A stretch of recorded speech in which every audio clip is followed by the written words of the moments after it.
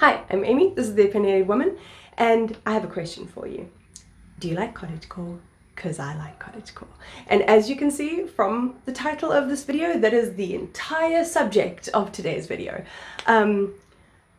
So obviously the goal, the ideal, the dream of anybody who, like me, enjoys the cottagecore aesthetic is living in a cottage, in the forest, and in my case, with another cute lesbian, maybe with some animals, some livestock, you know, little lesbian farmer vibe. Oh, dream. But unfortunately, that is not the case for a lot of people.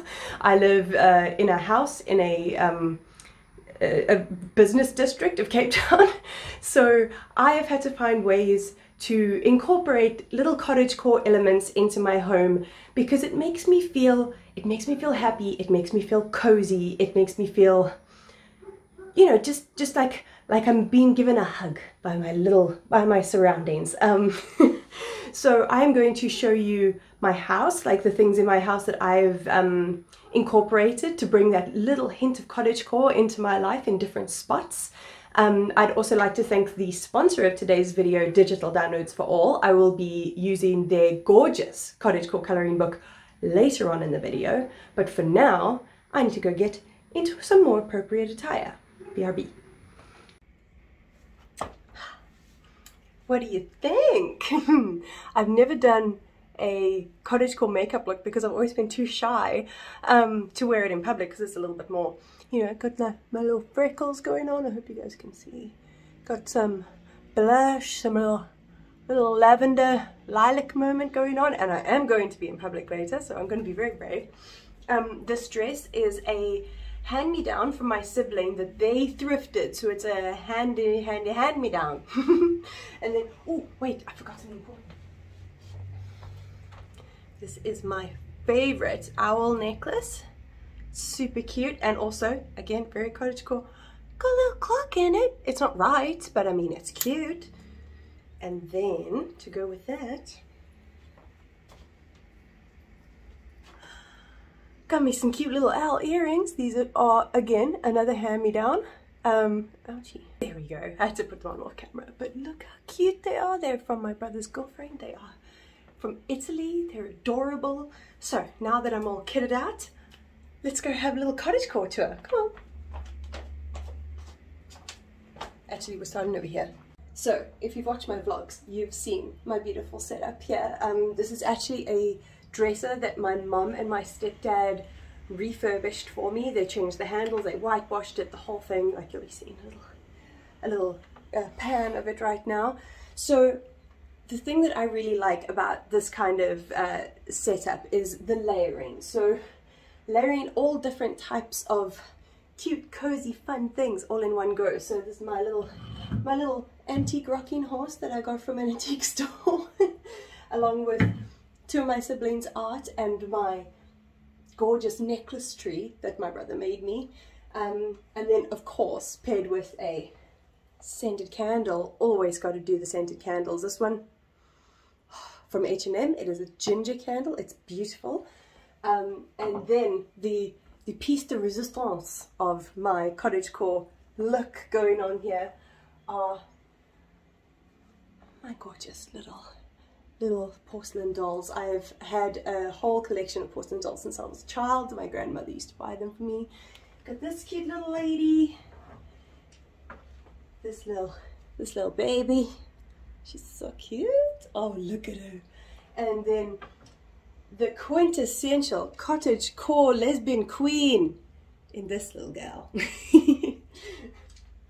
and another super duper cottagecore thing from my vegan earth goddess of a mother, my little cross stitch of a little cat in a cup. Isn't that cute as hell? I love having the little cottagecore elements that I have that are from other people. Like that's even better, because then it gives the item a sense of nostalgia, you know, and a sense of like even more cozy, because if I think of my mom, I think, you know, of being cozy and safe. So like that just helps. Okay, now we're going to go to the rest of the house. So as we come down the stairs, we have my little collection of potion alcohol bottles sitting on a wooden board with a picture of my mom that I decorated, a sculpture by my sibling, and a collection of rocks, which you will see repeated again. This is another piece by my mom and my stepdad, a gorgeous sideboard that I've decorated on top with a collection of little pine cones, some family pictures, and a piece of my siblings' art. Now, as you guys know, I am super into books, so one of my number ones when it comes to decorating my house is my book collection. This is the only thing that I let myself collect, and I like to make them look pretty. As you can see, these are my white and black shelves that I have decorated with more rocks, my Gandalf pipe, even some more rocks. See this, like putting it all together in color order is so pleasing to me. And then there's 2 jars at the bottom here full of sea creatures and some more rocks. This is my main shelf. So this holds my Jacqueline Wilson collection, my Louise Renison collection, and then the rest of the rainbow. Decorated with something I've collected over the years. Again, you see, jar of rocks. I told you, with my plant. Another little sculpture, of course, my cup of coffee, essential, pot plants, more rocks, and a little owl sitting in the corner. This dresser is also another one by my stepdad and my mom. And here, sitting right next to me while I color, if you guys have seen my vlogs in the past, you have seen my cute-ass Cottagecore corner. Of course, we have the scented candle. This is in the scent Firewood Figs. My 3 little, oh hello, upcycled frames on some Polaroids. And plants, little algae, more plants. Because to me, you have to have plants. And then, that is what I want to show you now.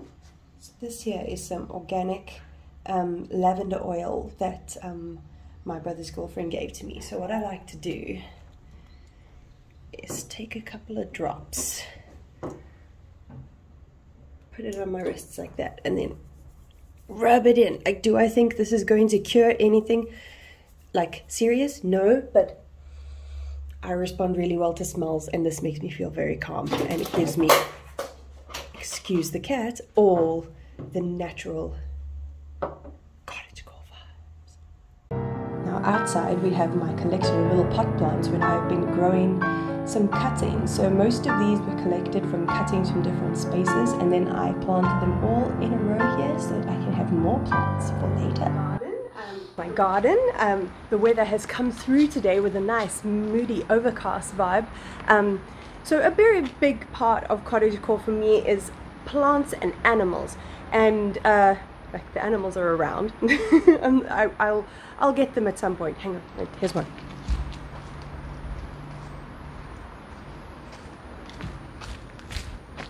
Here's one. Hi, are you Cottagecore cat? You're a Cottagecore cat. So, so when I first moved in here, as you can see, there's like little rocks on this side. The whole garden was like that. The whole garden was just rocks. And that is not my vibe. I was like, no, I need grass, I need soft, I need plants. So I grew this. I helped nature on a little bit with some gardening and some tender loving care. And yeah, I ended up with this luscious lawn and a whole garden bed full of beautiful plants. I mean, yay! Our bed is full of water-wise plants that I grew for more cuttings. These are my little wire bunnies just sitting in the corner, so cute. This planter has sage, a rock rose, and some oreganos for cooking. And it's signed off with my little flamingo, and of course, the dog. So one of the quintessential things I think about Cottagecore for me is journaling, and as you can see, I love journaling. The pile on the right that I'm picking from now is my collection of bullet journals from 2016 until now, and the different iterations that these have gone through over the years. They're very pleasing for me to go back through. Modern day dictionary of profanities. That you can tell that I really get some use out of these guys. But this is like my absolute favorite pastime, is to journal and color and just like make something aesthetically pleasing for my eyeballs, you know. Then this pile here on the left is all of my personal diaries, which I covered I cover each cover in specific pictures, a picture of myself from that time, and then whatever look I'm going for. These are vintage, 2012, old school, and then 2008, and that emo bitch. And then this is a perfect segue leading on to our sponsor, Digital Downloads for All, and their adorable little Cottagecore colouring book. So I've been having so much fun playing around with this. As you can see, I have been... The great thing about this is they have a combination of big scenes like this, and then little bits and pieces like this. So you could colour this all in and totally just fill in the spaces, you know?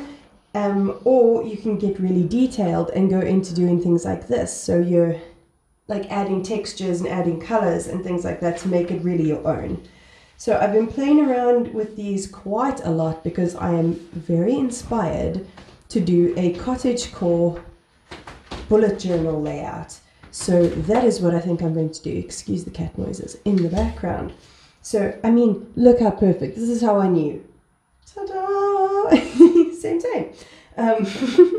So, as you can see, there's a lot of combinations of like little creatures that you can color in, or bigger scenes that you can really just sort of turn your brain off and just color. I mean, scenes like this, like so adorable, where you can just go in with absolutely whatever materials you have and just color in like riots of different textures. So let's see how I'm going to combine this and make it into a bullet journal spread.